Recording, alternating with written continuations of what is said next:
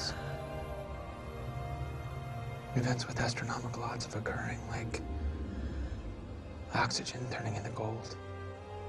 I've longed to witness such an event, and yet I neglect that. Inhuman coupling.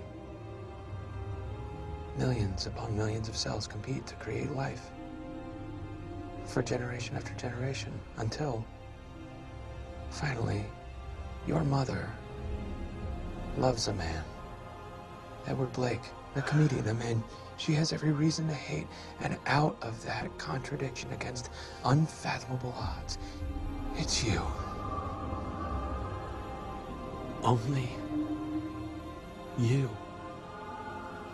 that emerged to distill so specific a form from all that chaos.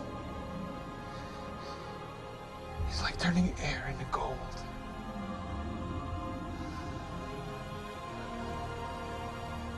A miracle. And so, I was wrong.